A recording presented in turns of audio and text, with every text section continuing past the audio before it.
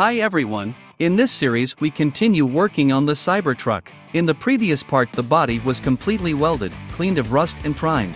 Now the priming is dry and we need to install the wheels and lower the Cybertruck. By the way, how do you like such big wheel travel? I hope it'll be possible to keep it in the future. Also, in order the Cybertruck won't lie on the arches, we need to install the airbags back into the suspension. For now the lack of the door locks feels inconvenient. They constantly open and interfere with work. We'll use such type of door locks. They'll be attached through a slab welded to the door.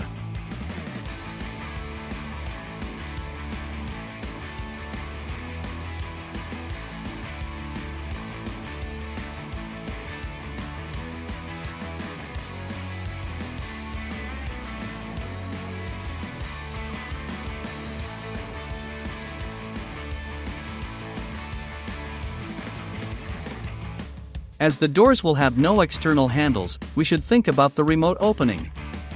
The rod will be moved with the help of the electric drive of door lock. Its power is quite enough to open the lock.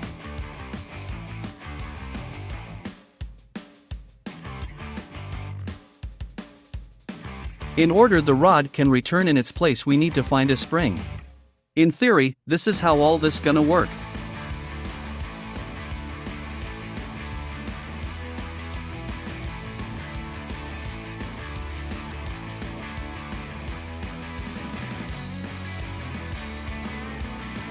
After the lock took its place, we need to weld the lock bolt to the aperture.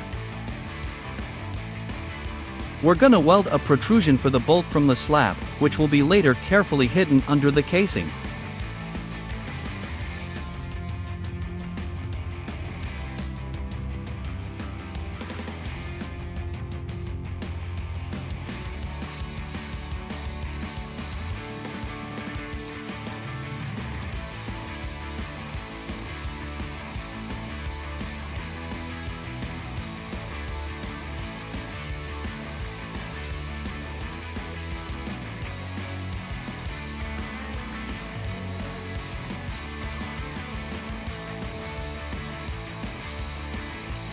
After the rear door we can make the same thing with the passenger door.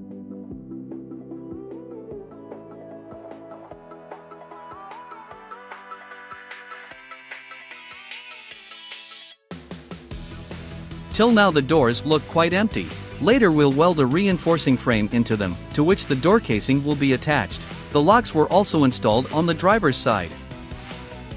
We tried to install the locks correctly at once. It'll make the adjustment in the future much easier. Although these locks allow small adjustment of the door canvas.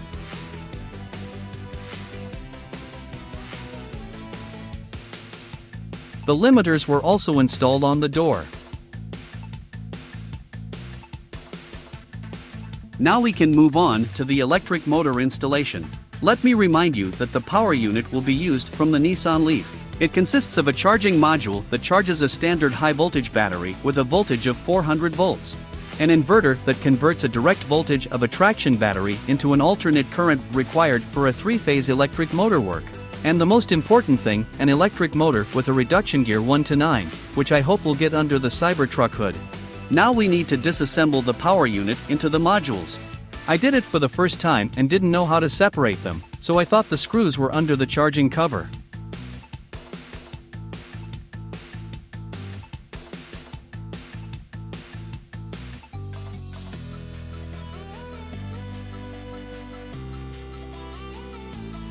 After some examination of all the insides in detail, I didn't find any fasteners, but I saw the copper bus bars that moved into another module.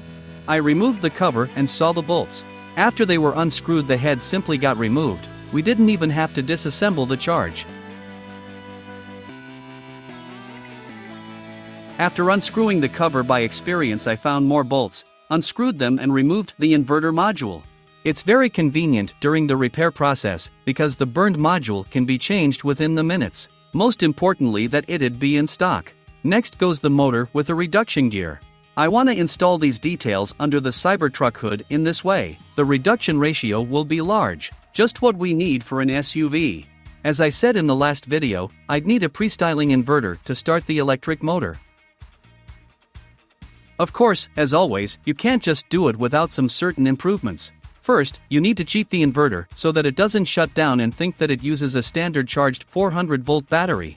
Then any battery pack can be used with a voltage of from 20 to 400 volts.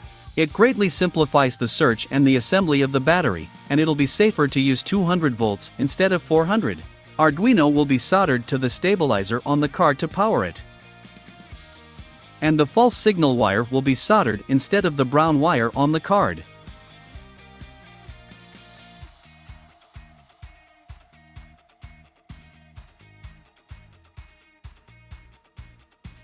Next, we need to connect the inverter to the resolver on the electric motor. In simple words, the inverter should understand in what position and at what speed the motor rotor is spinning.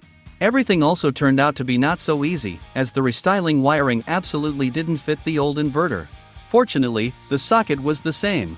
We need to completely swap the plug and add the terminal screws. I'll take the terminal screws from the unnecessary plugs, they are all the same. They cannot be simply removed, as the stopper doesn't have pin. I had to break the plugs. By the way, I regretted this later after forgetting that I needed a resolver plug. I broke it and ate away at my own nerves with the terminal screws until I ordered a new one.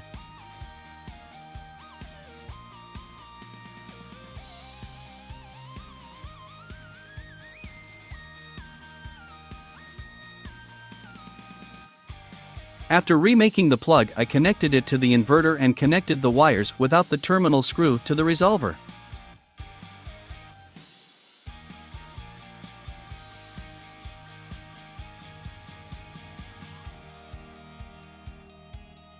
The inverter is controlled via CAN signal. For this purpose, we connected a pair of wires to the Arduino. It's possible to connect an electronic pedal to it. Till now it'll be a variable resistor. The battery for testing will be the one from an 80-volt electric bike. There are capacitors in the inverter, and in order to charge them smoothly without clicking while turning on, we'll use an incandescent light bulb. Later we'll install the variable resistor. The phase conductors were also connected to the electric motor.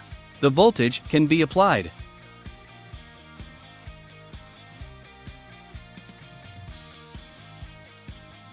By tradition, I've never managed to deal with electronics from the first time.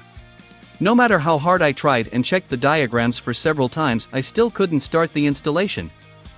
Also had a thought that some modules were faulty. I asked for the advice from the proficient who also assembles different vehicles with his own hands on the electric traction. We checked all the modules together.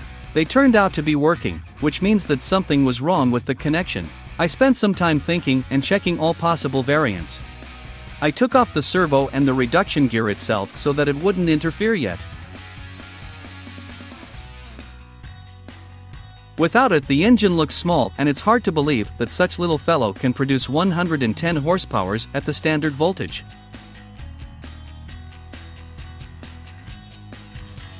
A few days later, by some pure accident, I set the resistance to maximum position and turned on the installation. And what do you think? The engine got started while rotating counterclockwise. This means that I used to turn on the installation with the gas pedal pressed into the floor. The inverter noticed this, switched the shutdown mode, and turned off the power. There was an error in the drawn scheme. I've lost so much time because of such tiny thing. At that point, I was very angry with the artist who painted it. Now I certainly don't hold much against him. The main thing is that the engine got started. That means it's half the battle. Next, we need to connect the reduction gear to the gearbox. You'll see all this and the first ride in the next series.